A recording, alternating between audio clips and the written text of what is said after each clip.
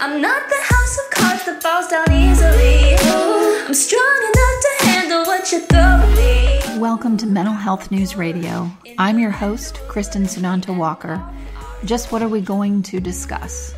The intimacy that is mental health. Let's continue to make it as comfortable as discussing brain health or heart health. This show has been on the air for several years and we have amazing co-hosts. And then we created a network of podcasters on mentalhealthnewsradionetwork.com, a place where every possible facet of mental well-being can be talked about openly. My show, after several hundred interviews, the format is this: intimate, deep, funny, touching, sometimes uncomfortable, but always vulnerable conversations with interesting people. The goal is to have you, our listening family, many of you who have become my good friends, feel as though you are listening in on private conversations.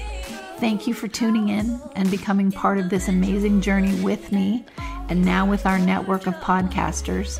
Just knowing this podcast might be helping any of you realize you are not alone on this journey called being a human being makes doing this podcast worth every second. After all we promised we'd be cordial.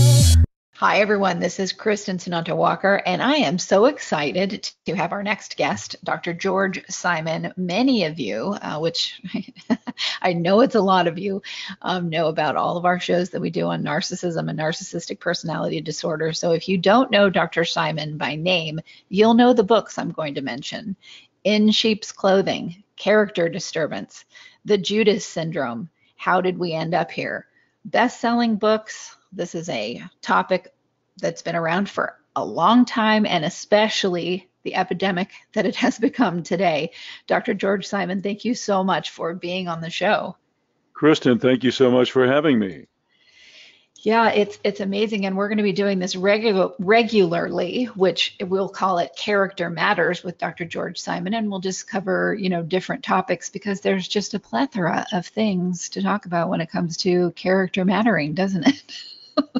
If ever there were a time in our history where it matters, I think this is it, because, just a few ounces of enriched plutonium in the wrong hands could end it all for a lot of us. So character matters. It always has. It always will. And when we decide to make it matter again, and we get honest with ourselves about what it's going to take to help ensure that we build decency of character into one another, then we'll be all right. Otherwise, we might just not make it.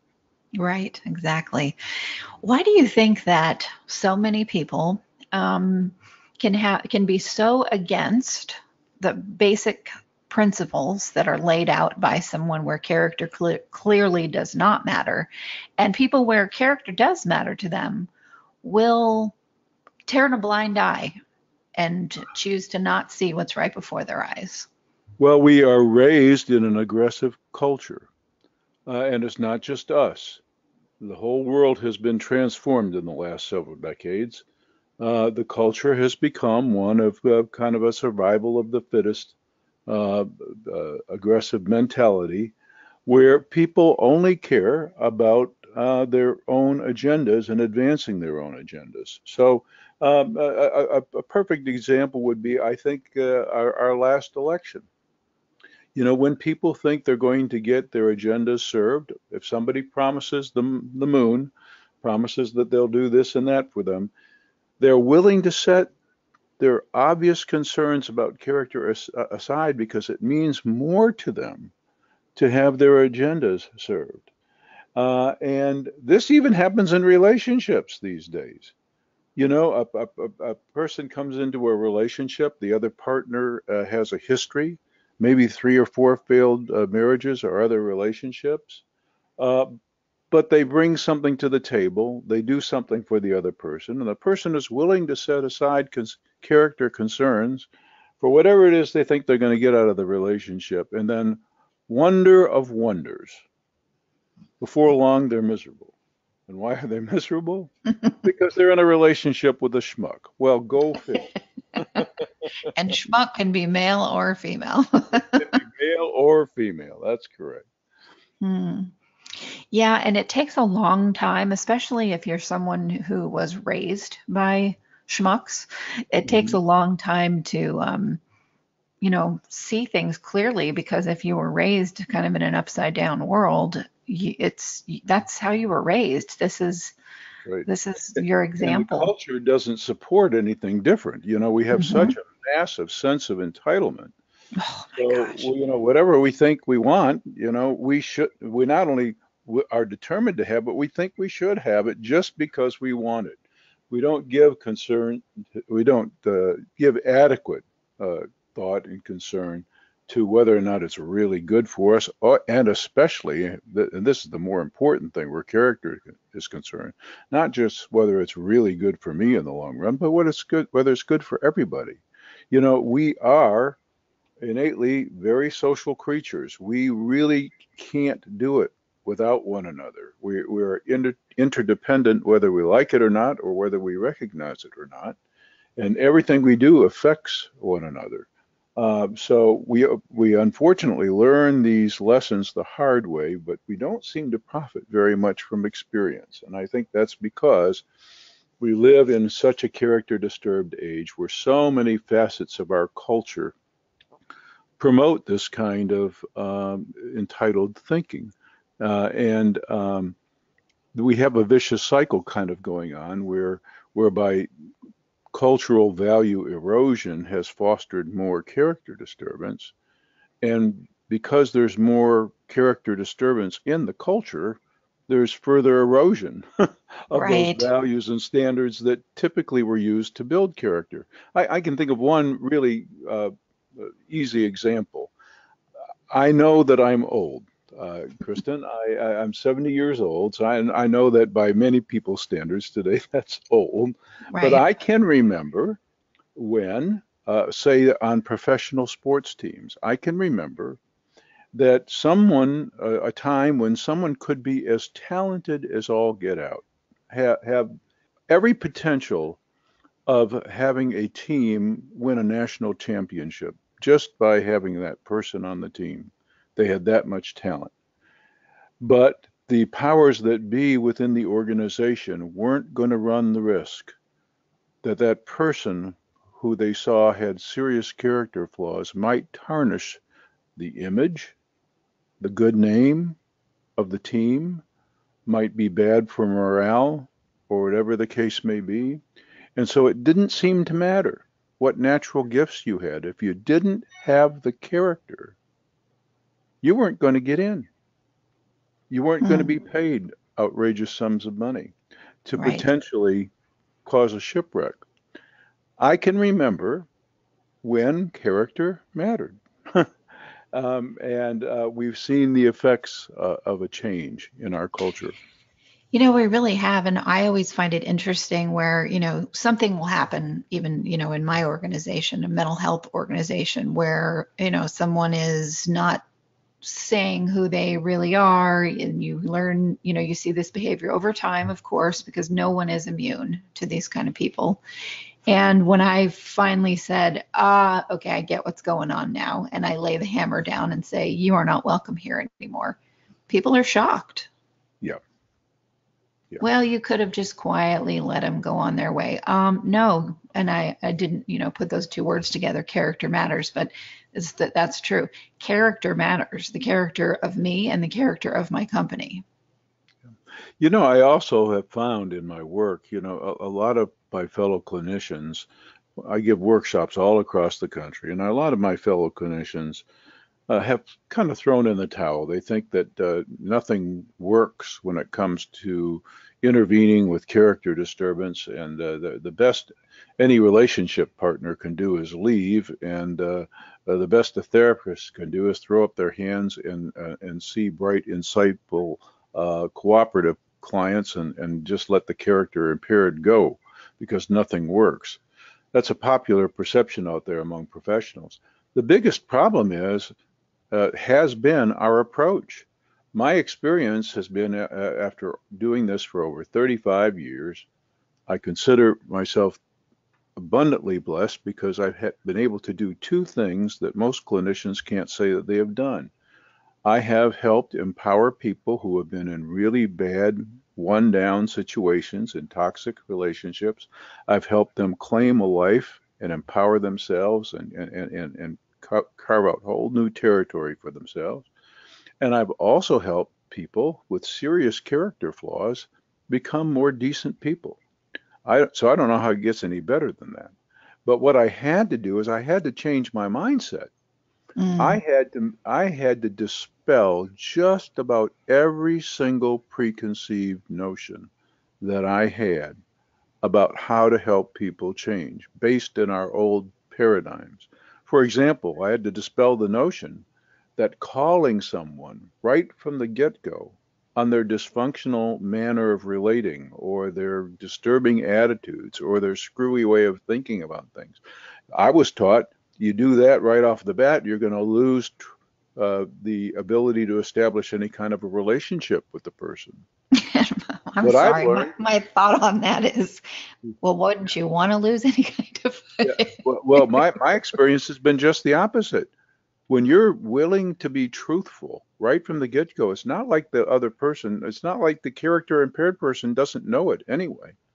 So when you do that, you establish a bond of trust. Now, they may not be ready to work with you just then, Mm-hmm. but they also know that you can't be snowed Right. and that you know what you're talking about and you can see right through the pretenses, et cetera, et cetera. So when the time is right, who do you think they're going to work with? Right.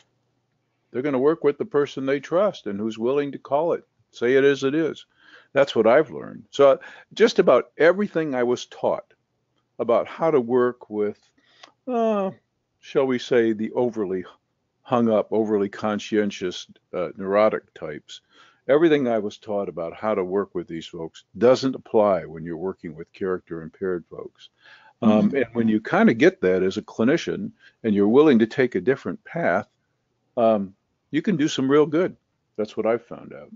That's interesting too. And I know we had talked about this previously before we started to do this, because there are so many people that will hear and that believe, and I understand why, because they're in deep trauma. I was there too, that you can't help these people. There is no hope whatsoever. And I've actually had someone yell at another counselor on a phone call with me who said she was taking a course about how to work. She's a clinician, so she was taking a clinical course on how to work effectively in treatment with someone that is character disordered. And the other person on the phone yelled, very upset, "That's a lie." Yeah, yeah. So Yeah, it's a what are very your, common perception and yeah. well rooted in some history. You know, Mm-hmm. so many people who have sought help from counselors who don't get it and who do not have the proper training and orientation to do some good have experienced what we call therapy-induced trauma. In other words, they went for the help and they ended up feeling worse for the effort. Right. Maybe their relationship partner was a good what we call impression manager, knew how to turn on the charm and knew how to put forth the best face, and manipulated the heck out of the therapist, impression management wise, only to make the person who's the more conscientious party in the relationship feel even worse and feel like maybe they're partly or mostly to blame. So who can blame folks for having developed those attitudes, and who can blame clinicians, for example, who used every single thing that they were taught to try to make things better and they didn't work? Well, that's the fault of the tools. But they didn't know that, so it's natural for them to assume, well, nothing works. Right. Right, exactly. And if you're on the receiving end of this for years and years and years and years and years, and you finally get out, you're angry, and rightly so, for a very long time. Sure, and understandably so. Dealing with an impaired character is an exasperating experience and it takes its toll. It's really a trauma experience.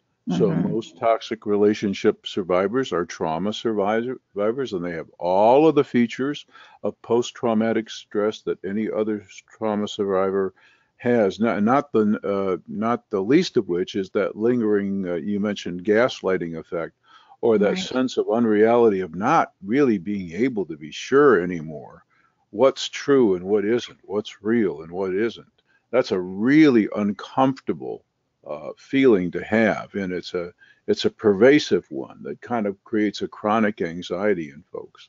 Absolutely. I remember a therapist sitting with me and saying, why didn't you, what made you finally wake up to one of my parents' behavior? What was it? What was the thing that made you finally wake up to it? And I said, when you're a kid, you live with the person. And so all the crazy, horrific stuff that's going on is just part of your experience that you grow up with. Then you run as fast as you can, like I did as an adult, and you get away from them. And so you're not around them for a long time. And I said, I was around them for quite a few years as an adult. And the amount of work that I do doing these kinds of shows about this topic was glaring in my head constantly while I was watching their behavior that they've always had, but for whatever Hmm. reason, it finally, clicked. And I went, oh, this is Yeah. exactly what we talk about. And I woke up. So I had gone to a friend of mine that's known one of my parents for, 30 some years and said, is it that this is crazier than it's ever been? Or, what's the deal? And he said, they've always been this way. You just couldn't see it until you can see it. And that in itself makes you feel like you can't trust yourself to determine what is reality. Absolutely. I'm glad that you mentioned that. I've written several articles on my blog at what either URL will take you to the same place, drgeorgesimon.com or manipulative-people.com. I've written several articles on that loss of trust, and that's also one of the chapters in my book, How Did We End Up Here? That's the thing that happens to most relationship survivors uh, in character disturbed relationships is they lose that sense of trust. They don't know what's real anymore, and they don't trust their judgment anymore because they wonder how could they have had it so wrong Yeah, for so long, and now that they think they see it right, how sure can they be? Uh, right. and and how do they avoid a similar pitfall in the future? With someone else. And or is there anyone else that you've been ignoring or unclear about red flags with that are walking around in your life currently that you're going to go wake up and have another, oh my gosh, I didn't see that one either? It's a very Right, real fear, very real fear. right. So that's really why I wrote each of my books. I wrote in sheep's clothing because to take off the mask of these very skillful manipulators, I wanted to equate people very specifically with their favorite tactics.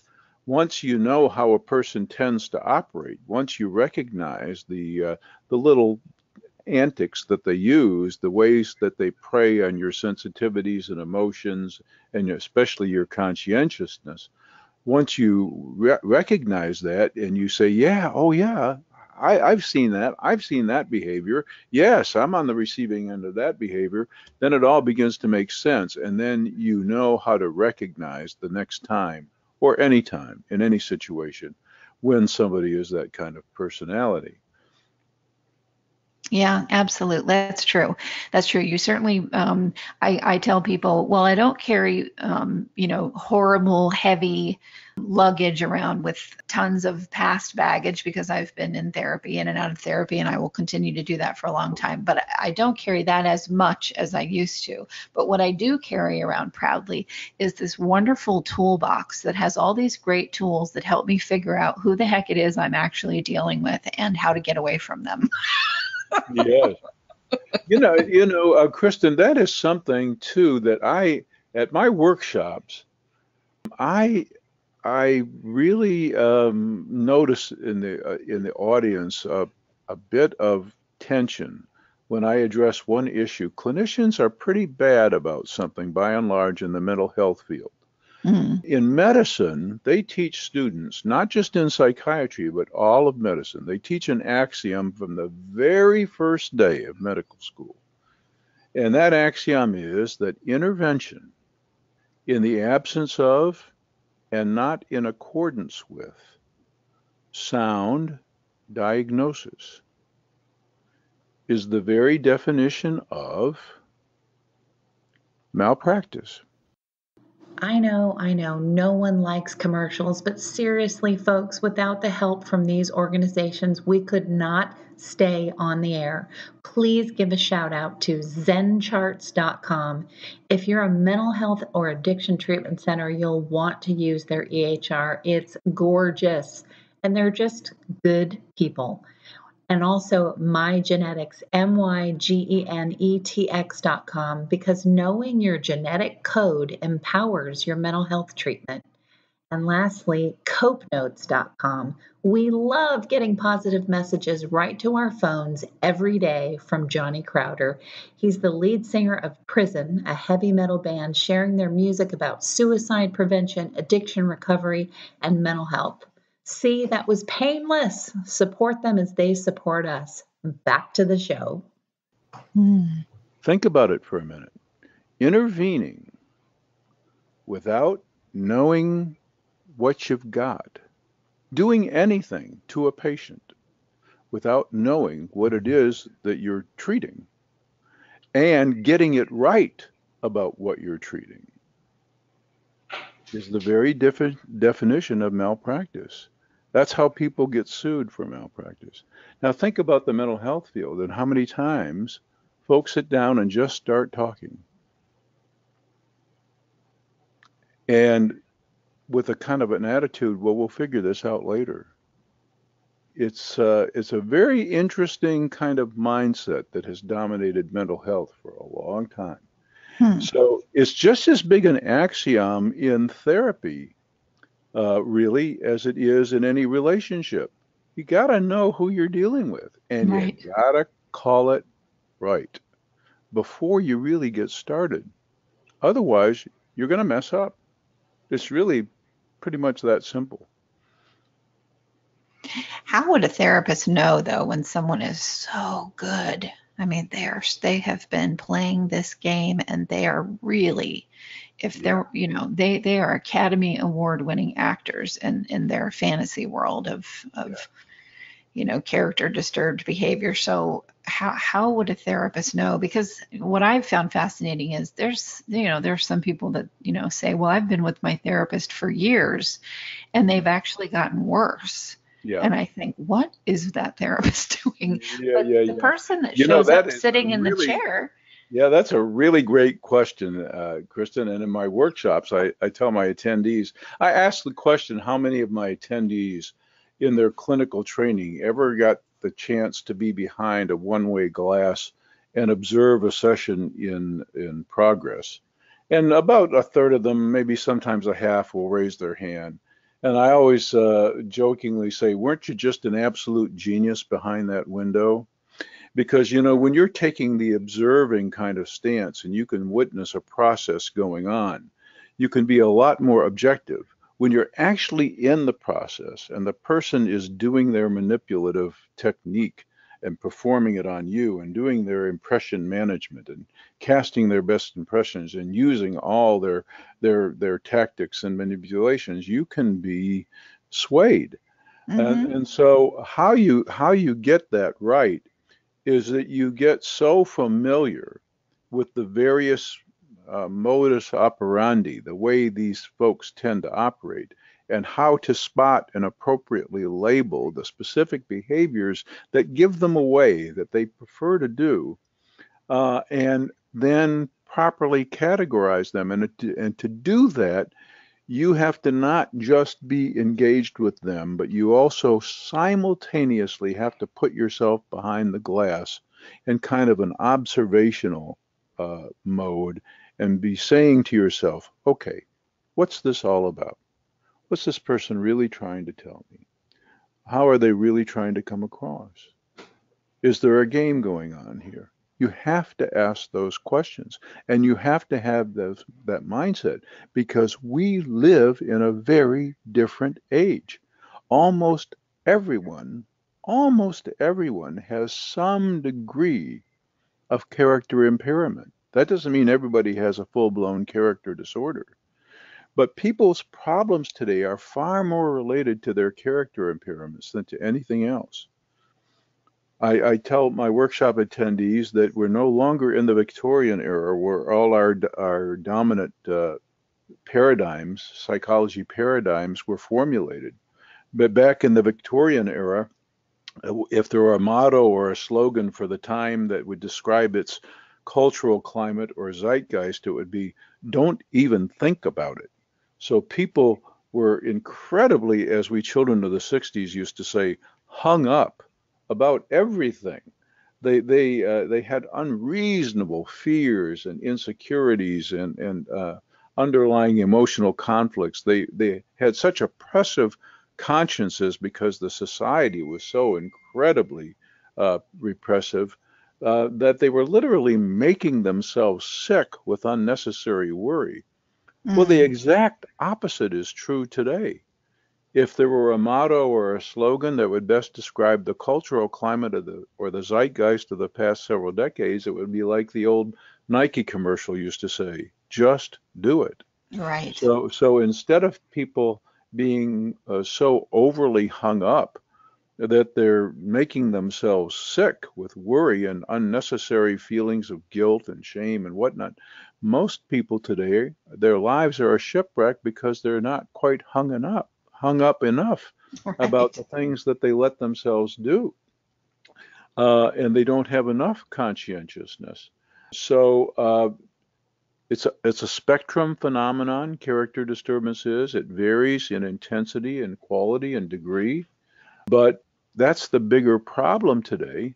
And so it requires a whole different framework. And like I said, you have to familiarize yourself with all the various character types, the ways they tend to operate, the tactics they prefer to use to impression manage others. And once you get that, you can put yourself kind of in a simultaneous observing kind of stance when you meet somebody and get to working with them. You can take a step back and kind of look at the process and say, okay, what kind of person do I have here? Is this the overly conscientious type who is going to be vulnerable to the character impaired? Or is this the character impaired type who is somewhere on the spectrum of character disturbance, maybe even a full-blown character disorder? And once you got that right, then you know how to intervene. And you have to realize too, and I don't mean you, I mean all of us have to realize too, that some of the most incredible tactics of those who are character disturbed are that they are applying for sainthood. And so it is very difficult to determine that, because they can pretend like they're overly conscientious. They can pretend that they truly do care. And what you've got underneath that, you have to look at, okay, well, how is it that they've treated people, over the course of their lives? Absolutely. That's right. Behavior always tells the story. And it's also, by the way, the best predictor of future behavior. So, yeah, that's, talk, as they say, is cheap. Behavior is always the better predictor. I know so many people, so many well-meaning but awfully Pollyanna-ish individuals who got into a relationship thinking, yeah, I know that marriage failed and this other marriage failed, and I know, but it's going to be different with me. Right. I just know it's going to be different with me. Well, what's changed in the meantime?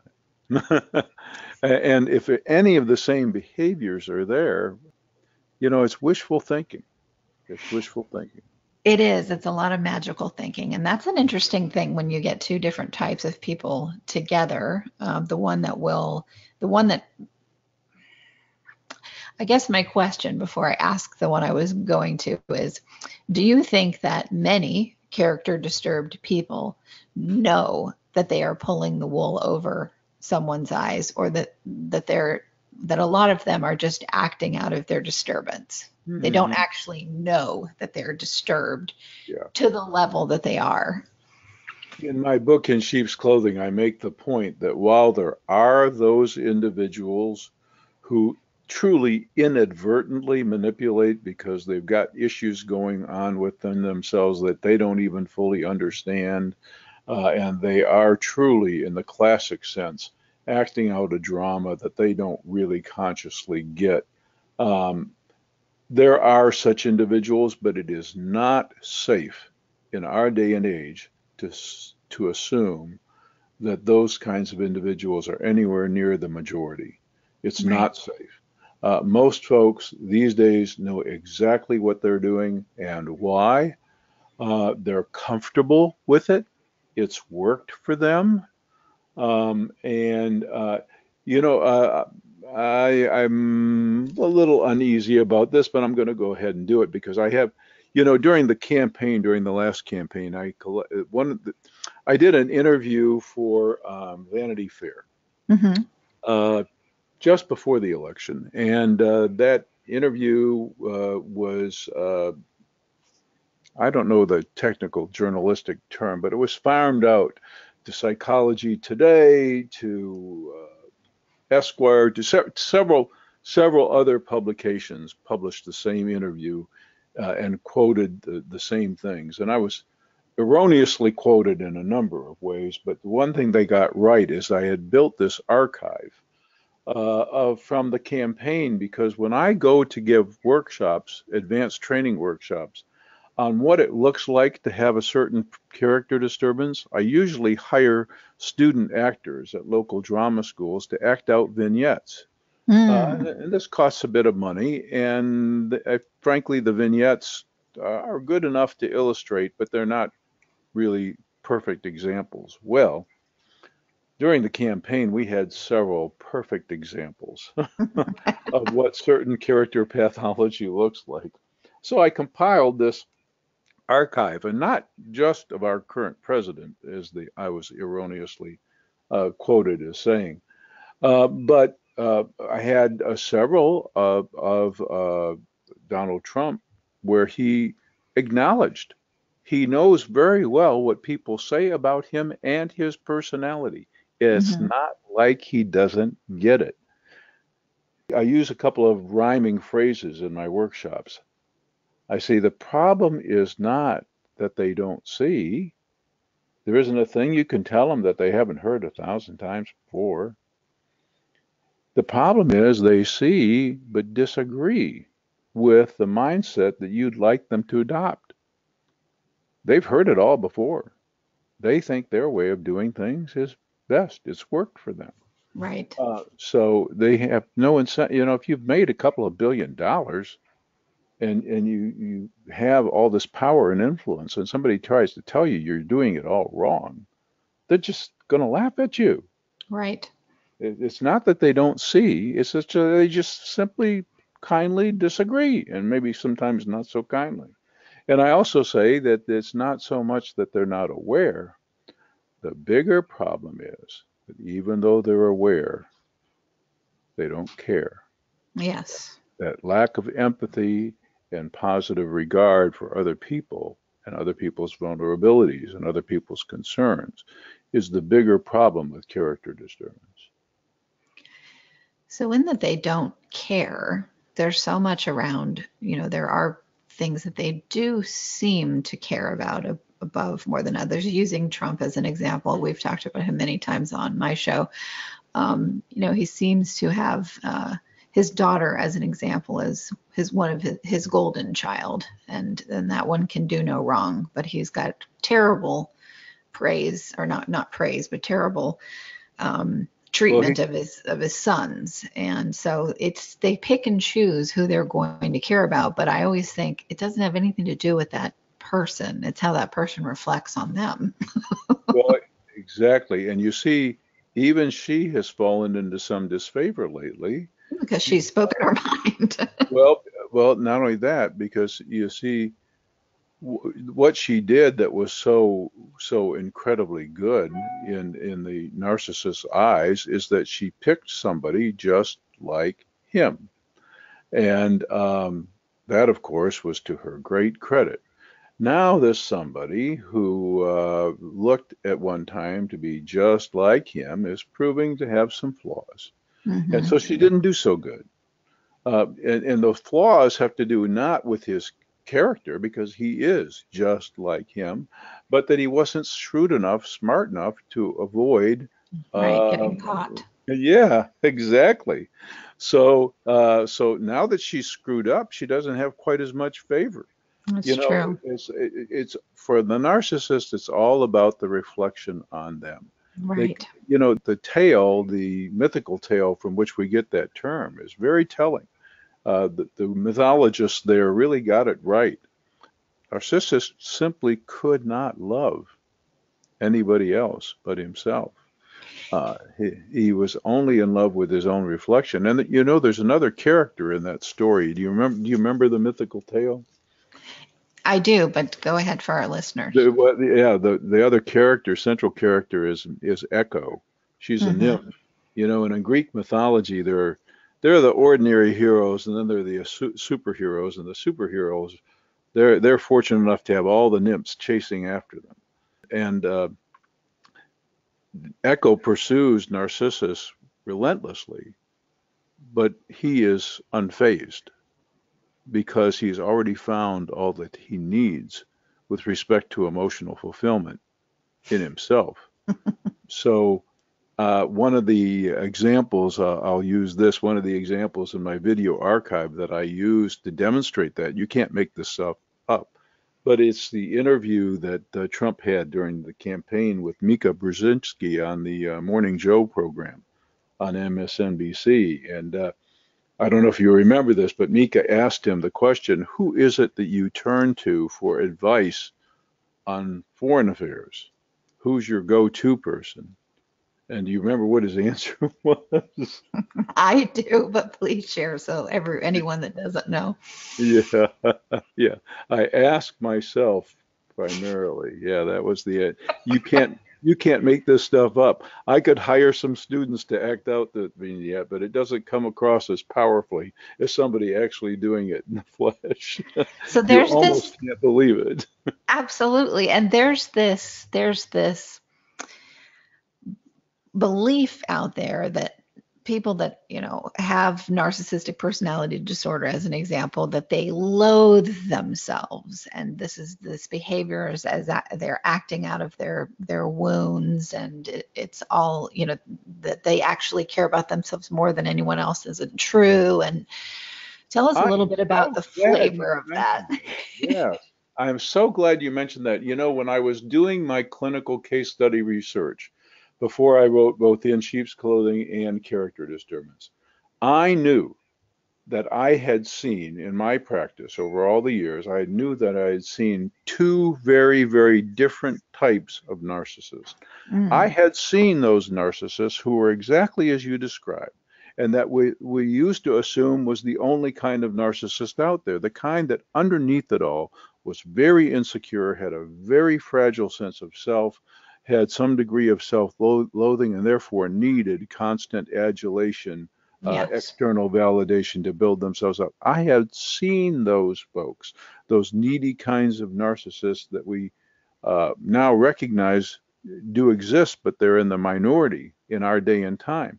And so in my book, because the literature as yet did not recognize that there were two types of narcissists, I called them the more classically neurotic type versus what I called the more character impaired type. Mm, That is exactly the opposite. These people really do believe in their greatness, and they're not compensating for anything. And it can be founded in some fact, and it can be founded in absolutely no fact. But they just know they're all that, and they don't care what anybody else thinks of them. And their sense of self is inflated, and it's not compensatory to any underlying insecurity or a poor self-image. It's not that at all. And so now the literature, actually, the professional literature recognizes that that is true. we discovered it 35 years ago, but the literature is pretty solid now, that there really are two types of narcissists. And in our day and time, the character disturbed narcissist is the much more common one, and especially that type is more common in men. Apparently, the insecure, vulnerable types still exist a little bit more prominently in women. Um, so, Interesting. And yeah. so the character disturbed types are the ones that are most likely never going to seek treatment. Oh, not without some pressure. Yeah. Not without, they've lost their money, their families fallen, whatever it is that they've deemed is very important in terms of how it looks as a reflection of them. If that's being taken away, then maybe they'll do a modicum amount of therapy. But without that something looming hanging over their head like a possible prison sentence, they're just not going to do it because there's absolutely nothing wrong with them. I can't count the number of cases that I've had in my professional career where it's taken just that. As a matter of fact, I have some folks still doing their time in prison, several folks, but they had begun to make the substantial changes that they needed to before they actually had to serve out their sentence. But it took something like that, or some other kind of major tragedy, complete financial disaster, or something that basically, where I don't know if you want to be religious about this or not, but something where people would say God's grace was such that He allowed basically the bottom to fall out and allowed them to crash and burn to the point where they finally had to say, you know what? I thought I had the world by the tail, and I thought I'd figured it all out, and I thought that I knew exactly what was working for me. And you know what? Now I actually have to consider that it wasn't working all that well at all, and maybe, just maybe, I need to start questioning my direction, my attitudes, my core beliefs, my ways of thinking about things, my ways of doing things. Maybe I just didn't have it so right after all. It usually takes a pretty rock bottom hitting event, you know. To That's what make they that talk about. happen. Yeah. Yeah, and there's 8,000 more questions I want to ask you, and this is so funny because this is how I get on shows where I get to speak with people that that are like you, just full of knowledge. I'm like, oh, I gotta ask this, and then I have to remind myself we're going to be doing more shows. You don't have to ask them all today. I have to tell you, I'm getting about 12 to 13 emails every single day from folks who are missing my former program because I allowed I was able to take live calls too, and people would write through my blog, and they missed that ability to do what we're doing right now, and that is Well, that frank conversation. So yeah. I posted on my blog that we are working on it, and We are, and we absolutely can set this up to where we can take live calls. Absolutely. So we'll get a few of these ones under our belt just to introduce my listeners, and then we'll open this up to a live call format. That'll be wonderful. Well, Dr. George Simon, I know your website is Dr. George Simon, like Simon says, Simon, and that's got that's DRGEORGE. Yep, Simon. Yep. And I want to say the books again, please, listeners. All of them are wonderful. The first one that I read was In Sheep's Clothing, and it was one of those books where I went, oh my gosh, okay, this is what I've been dealing with. But the names of the books are In Sheep's Clothing, Character Disturbance, The Judas Syndrome, and How Did We End Up Here? The blog is wonderful. I get the email updates for your newsletter that comes out, George, and they're fantastic. So thank you so much for agreeing to come on my show and for allowing us to have a continued conversation about this, because it's never more needed than it is in today's times. Well, thank you so much for the opportunity, Kristen. And I really appreciate it, and I'm looking forward to the next opportunity. So absolutely. Thank you very much. Oh, you're welcome. And thank you to our listeners for another edition of Character Matters with Dr. George Simon on Mental Health News Radio. Aggressive, but never without good intentions. I heat up and act on my emotions. Thanks so much for listening to Mental Health News Radio. Our podcast can be found on iTunes, Stitcher, and hundreds of other podcast apps, or you can visit our website at mentalhealthnewsradio.com. If you have a question or would like to be a guest, become a podcaster on our network, or join the amazing organizations that help keep us on the air, please email us at info@mhnrnetwork.com. Get ready for that special goodbye from our resident therapy dog, Miles, and a special thanks to Emily Sohn for letting us use her incredible song, Cordial, for our podcast music. Listen to the full song on SoundCloud at emily.sonne. Don't be surprised when I don't hate on you. After all, we promised we'd be cordial.